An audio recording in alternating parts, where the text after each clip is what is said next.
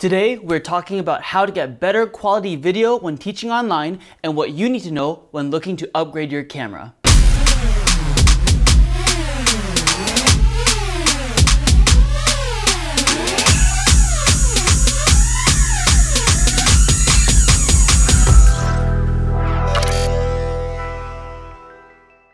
Hey dancers, welcome to Dance Tech with JHsu, the channel where dancers become more proficient and efficient in the digital space. By now, I'm sure you've been in hundreds of Zoom calls, Google Meet classes, WebEx meetings, and now that everyone is used to seeing people online, having good video is that much more important. There's always that one person in the meeting whose video is too dark, or super grainy, or blurry, and I want to make sure that person isn't you, especially if you're the teacher. Like I've said before, if you're a studio or a teacher, having a clean video and audio feed in your class is a great way to stand out from the competition.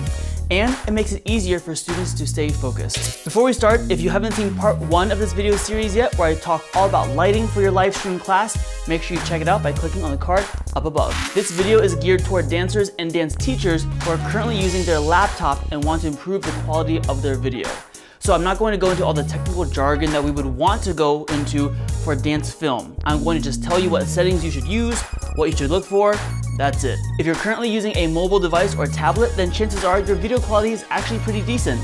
But stick around because I'm going to show you how to use your phone or tablet as your laptop webcam. I want to stress that everyone's situation is going to be different. So your needs are going to be different from mine and even the studio next door. So before you go and buy everything I'm going to tell you about, figure out what your priorities are. What's your budget? Do you need something that you can take down easily and transport between rooms? Is the video you have right now good enough? Do you have someone on staff who would be able to troubleshoot things, etc.? Also, there will be time codes for everything in the description because I think this is going to be a long video again. When it comes to upgrading your webcam, there are 4 things I would consider as a dance teacher: field of view, video quality, manual control, and autofocus. Field of view. Field of view is how wide your camera lens is.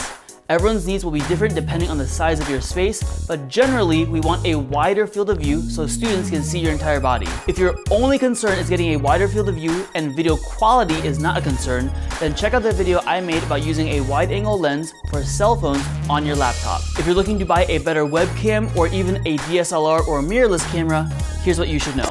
Webcams use field of view in degrees when telling you how wide the field of view is. The bigger the number, the wider the view. However, I wouldn't go above 120 or 130 degrees. Anything above that starts to look like a fisheye lens. Here's a quick comparison. This is a Logitech C270 that I use at my desktop computer for Zoom calls and has a 60-degree field of view. This is my laptop webcam with a 120-degree wide-angle lens on it. This is an action camera by Crosstour that you can plug directly into your computer and use as a webcam and has a 170-degree field of view.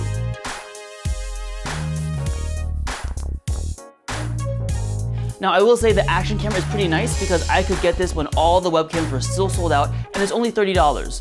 So if the fisheye look doesn't bother you, maybe check it out. There are also other webcams in between this range, like the webcam from Speedle that has a 120 field of view, and while I haven't personally tried this webcam, I recommended it to a colleague and they said they were happy with it. If you're looking to buy a camera to use as a webcam, your field of view is measured in millimeters, and the smaller the number, the wider the angle. First, when you're looking at cameras, see if you're able to take the lens off or not. If not, then you want to make sure the widest field of view is enough for you. If you're able to take the lens off, then you'll probably need to purchase a lens separately, in which case, make sure that lens is wide enough. Oh my goodness, there are so many tangents that I could go off on about this, but basically for cameras, I would recommend staying in the 10 to 16 millimeter range, depending on the camera when it comes to teaching. As an example, here's my Canon 5D Mark IV at 16 millimeters compared to the 120-degree wide-angle lens on my laptop. And real quick, if you're debating whether you should buy a webcam or invest in a camera, here's a quick breakdown. Cameras will always have better video quality than any webcam you can buy, and you'll have manual control over your exposure, which I believe some webcams have, but not all. Also, cameras will always be more expensive, and depending on the camera, you might need to buy a separate wide-angle lens and another piece of equipment like a capture card to make it work as your webcam. You'll need a tripod of some sort, and you'll need to be mindful of battery life and how long you'll be teaching. although there is a solution for this that I will talk about later on. If you think you'll be using the camera to also film your students for future projects, or take pictures, or you'll use it for your own personal use when you travel, then maybe a camera is the right choice for you. If you're just going to be using it for teaching, then I would recommend using your phone, buy a webcam, or a wide-angle lens for your laptop. Video quality. 720p, 1080p, 4K, what do you need? These numbers refer to the resolution of the camera's video quality, and the higher the number, the higher the resolution. First, don't worry about 4K. For live streaming a class, I personally think that's overkill and it's going to be a lot more expensive. Plus, do you really want your students to see every single pore as you are sweating and teaching? 1080p, or what we call HD, is great, but honestly, even 720p is probably enough. If you're debating between two cameras and one is 720 and the other is 1080, then I would go with the 1080 camera. However, keep in mind the higher resolution will also take up more bandwidth on your internet connection. So, if your internet isn't as good, maybe go with 720. Also, a lot of live stream events are done at 720, so for teaching online, that's totally fine. Manual control. Manual control is probably the biggest reason I would pick a camera over a webcam. With webcams, you usually have to let the camera decide what the proper exposure is supposed to be, and sometimes that's not what you want. With cameras, you can set the shutter speed, ISO, and aperture to make sure your exposure doesn't change unless you want it to. I'm not going to go into what each of these settings does, but if you're using a camera, here are the settings I would recommend. Auto white balance, shoot at 24 frames per second. If you're in Europe, then 25 frames per second. 1/50th of a shutter speed. Your aperture should be as low as possible, meaning the smallest number. Your ISO should be as low as possible while making sure the image is as bright as you want. The higher the number, the brighter the image. Every camera layout is different, so don't ask me in the comments how to find these settings on your camera. If you Google it or YouTube it, I guarantee you will find a video showing you how to do all of that. And while we're talking about camera settings, make sure you turn off your camera's auto power off. Autofocus. If you're getting a webcam, don't even worry about this. But if you're buying a camera, some older models don't have tracking autofocus for video, so just be aware of that. If the camera came out after 2015-ish, then it should be fine. Okay, so you've looked at your budget, you've figured out what your needs are, and you've decided to either get a wide-angle lens for your laptop or a webcam. But wait, before you hit that buy button, try using your cell phone as a webcam first to see if that's enough. Now, if you use your phone to play music during class, then obviously don't use your phone as your webcam. But if it's just sitting there, try this. I'm going to cheat a little bit and just direct you to PAL to text videos on how to do this for both Android and iPhones because A, I don't feel like going through all the steps here. B, he does a great job breaking everything down. C, this way it's fair to both Androids and iPhones. D, I've been having issues with my phone cable, so I can't connect my phone to my computer at the moment. And E, I don't feel like going through all the steps on here. A quick disclaimer, I've never used my phone as my webcam when teaching because I play music from my phone and because my charging cable is having issues, so I've never successfully done this method. But both Android and iPhones have a free version or a very cheap paid version, and if it works, great, you'll have saved hundreds of dollars. If you've decided to buy a camera and now you need to figure out how to connect it to your computer, let's go. First, since the pandemic hit, a lot of camera companies have come out with software that lets you use their cameras directly as webcams without needing third-party equipment like capture cards. As of this recording, I know Canon, Sony, Nikon, Fuji, and Gopro have come out with some iteration of this software. However, some only work with their newer cameras, some are technically still in beta, so make sure you check to see if your camera is supported before you buy it, if this is important to you. I have a Canon camera, so I'll show you how it works with the Canon 80D. Alright everyone, let's download this software. So you're gonna look up Canon utility software and go to their website. And now here, as you can see, Windows is officially released. Mac is still technically a beta, but even when Windows was a beta, it was working pretty well for most people. They have a lot of resources here. These are all the different places that you could use their program with. And down here is a list of all the cameras that are currently supported, and just make sure you keep track of these asterisks. Then they tell you what you need or what those mean down here. So, for example, me, I have an 80D, so I'm going to click on that. And then I'm going to download the correct driver. So I'm going to look for Webcam Utility 1.0, Windows, and select.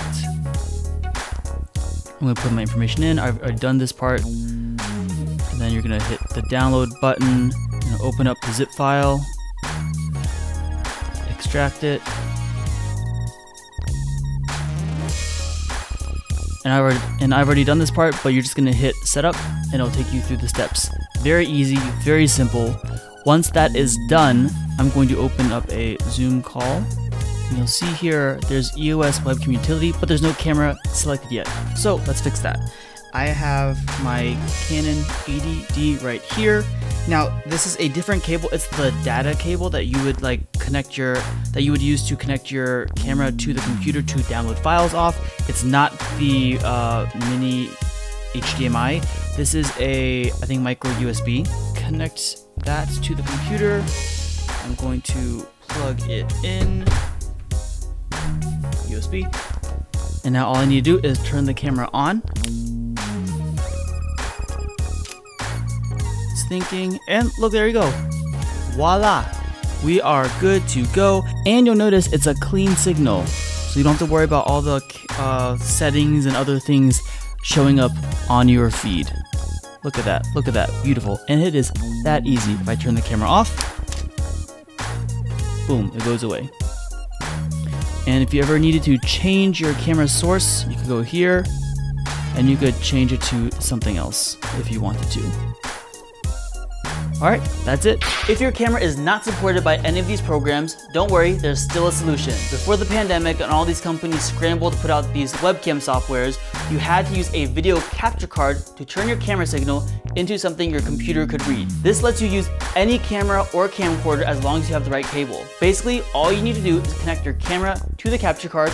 Capture card connects your computer, and it will show up as a camera source in whatever web conference platform you're using. Two things to keep in mind when buying a capture card. I know this video is getting real technical, I'm sorry. One, because every camera manufacturer and camera model is different, you'll probably need to buy a separate cable apart from the capture card. It's probably going to be a micro HDMI to HDMI cable or mini HDMI to HDMI cable.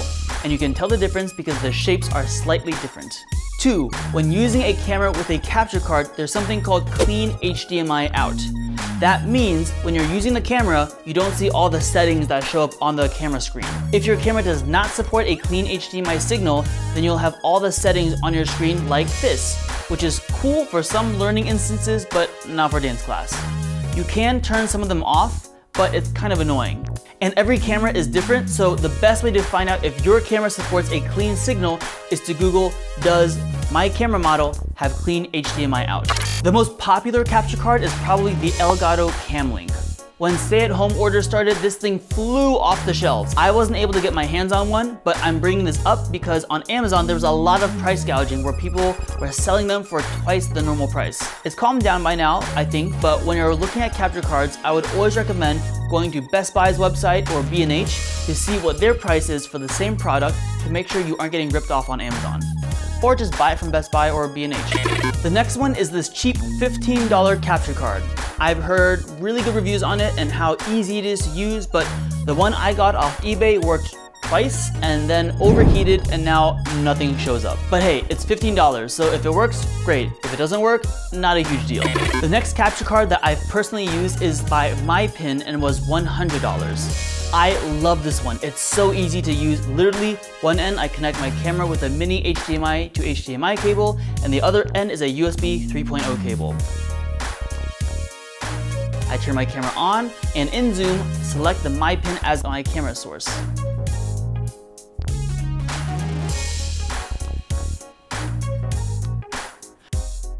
The last capture card I've personally used is the Elgato HD60s, which was $180.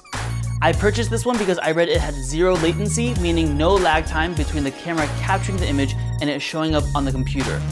However, between the Elgato and MYPIN, I honestly couldn't really see a difference, so I would recommend getting the MYPIN if you're deciding between these two capture cards.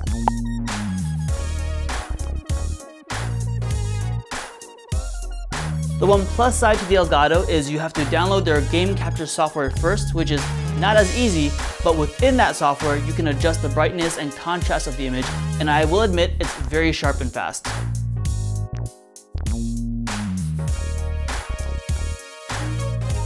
But for teaching, I don't think you need to spend an extra $80 compared to the MYPIN. 2 more accessories you might need if you're using a camera is a tripod and what we call a dummy battery. Tripods, I feel like, are self-explanatory. You need something to hold the camera. For teaching, you can use a cheap tripod and you'll be fine. However, if you can, I would recommend get a tripod with a video head and not a ball head. It's much easier to make sure your camera is level with a video head. The other accessory is a dummy battery. This lets you plug your camera into an outlet so you don't have to worry about battery life. Some cameras have this, other cameras don't. Again, the easiest way would be to Google your camera model and dummy battery. Okay, that was a lot, so everyone pause, take a deep breath in, let it out, and prepare yourselves because we're about to dive in even further. Just kidding, that's the end of this video. But before I end, I do want to stress you need to figure out what works best with your budget and what your needs are. For example, when I go into the studio to teach, I'll bring my mixer and my microphone, but I'll just use my laptop webcam with a wide angle lens because I don't feel like bringing my tripod and camera and capture card with me. When I teach at home for workshops or I have a Zoom call where I need to look more professional, I'll break out the capture card and lights. That's it for this video, everyone. I hope you found it helpful. I know that was a lot of information. Make sure you check out part 1 where I talked about lighting for online classes. Also, I am so close to 500 subscribers, so thank you to everyone for your support. And I would really appreciate it if you gave this video a like and hit that subscribe button. Thanks in advance, and I'll see you next time. 5, 6, 7, 8.